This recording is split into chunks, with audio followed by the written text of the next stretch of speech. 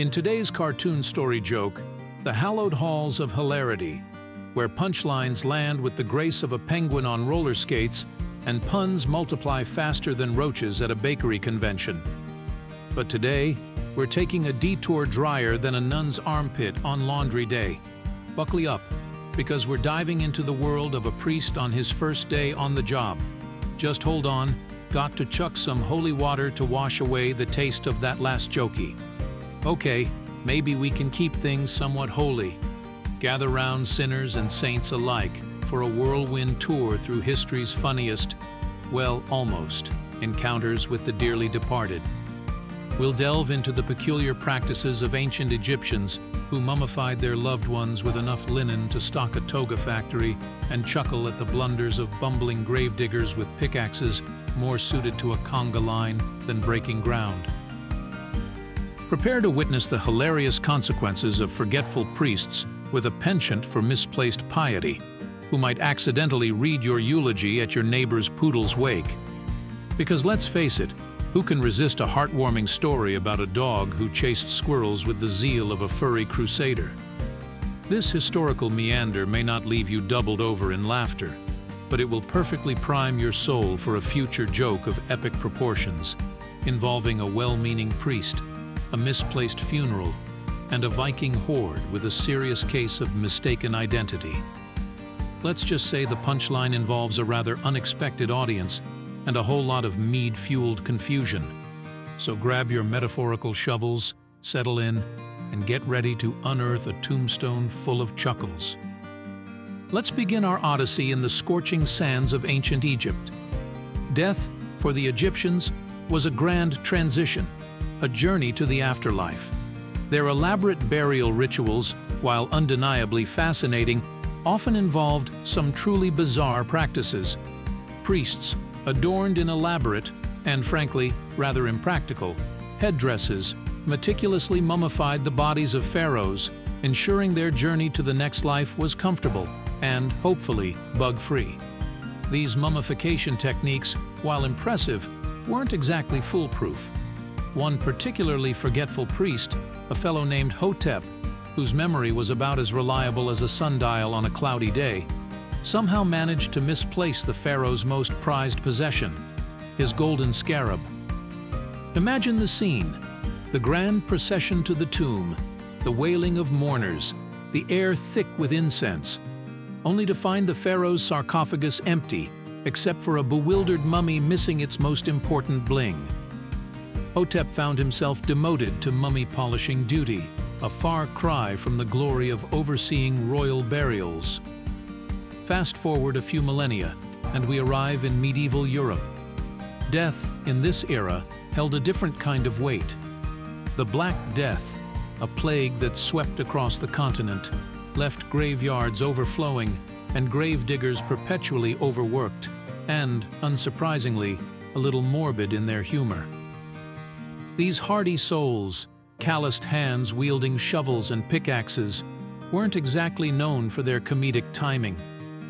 One such gravedigger, a fellow named Bruno the Bone Crusher, a nickname earned through sheer dedication, if not a touch of exaggeration, was known for his unique approach to his profession. Bruno, fueled by a healthy dose of ale and a morbid sense of humor, would often embellish his tales of the deceased, regaling tavern patrons with fantastical stories of vampire counts and fire-breathing dragons, much to the amusement of some and the utter horror of others. One rainy afternoon, Bruno, working under particularly gloomy skies, mistakenly unearthed a long-forgotten wine cellar instead of the intended grave. The resulting discovery, a trove of aged, surprisingly well-preserved vintages, turned Bruno into a local hero, and a very tipsy one at that. The following week's sermon, delivered by a red-faced priest with a splitting headache, focused heavily on the perils of excessive drinking and the importance of accurate grave digging. Now, let's shift our focus to the often overlooked and occasionally hilarious world of priests. These men, and sometimes women of the cloth, despite their solemn duties, have found themselves in some rather comical situations throughout history. Take Father O'Flanagan, for instance, a man with a penchant for misinterpreting metaphors so spectacularly it would make angels weep, with laughter, of course. Father O'Flanagan took a biblical passage about spreading the good word a little too literally. Bless his enthusiastic heart, he decided to take his sermons on the road, traveling from village to village, mounted on a rather temperamental donkey, named Bartholomew, for reasons that remained a delightful mystery, even to the priest himself.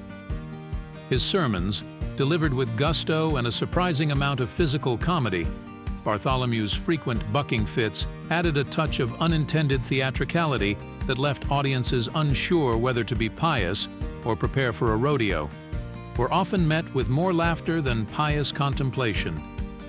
One particularly windy day, while attempting to deliver a particularly passionate sermon on the evils of gossip, a topic that seemed particularly ironic considering the upcoming chaos, Father O'Flanagan lost his grip on his notes. The parchments promptly scattered across the field like a flock of startled pigeons, their holy pronouncements replaced with the frantic pronouncements of villagers scrambling after wind-blown sermons. The resulting scene cemented Father O'Flanagan's reputation as the whirlwind priest, a title he wore with surprising pride, even if it did raise a few eyebrows at the next clergy conference. Father O'Malley, a wide-eyed rookie priest fresh out of divinity school, bounced with nervous excitement. Today was the big day, his first official duty as a parish priest. He wasn't delivering a sermon on the evils of gossip or the importance of tithing. Oh no.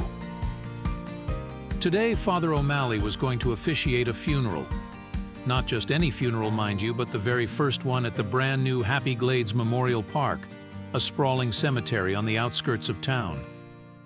The deceased was a kind soul named Mr. Henderson, a homeless man who shuffled through the streets with a worn backpack and a gentle smile.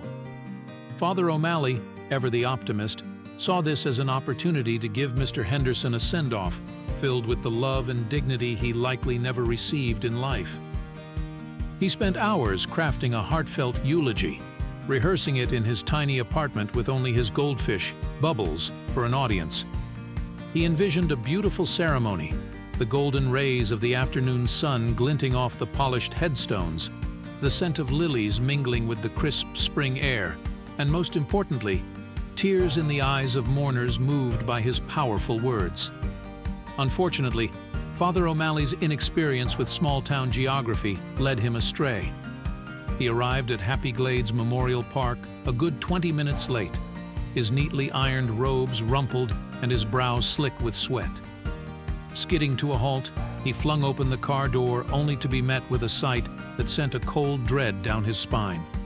There were no mourners, no lilies, no glistening headstones. Just a lone backhoe, its mechanical maw hovering over a freshly dug ditch, and 3 burly workmen in hard hats staring at him with expressions of utter bewilderment. Flustered but determined, Father O'Malley boomed out a powerful eulogy that echoed across the empty cemetery.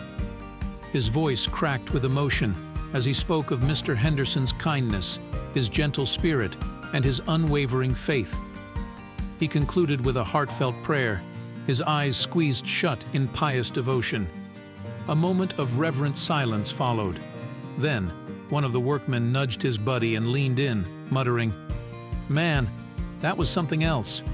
You wouldn't believe the things you see doing septic tank installations these days." If you liked our joke, then please watch our next joke by clicking here.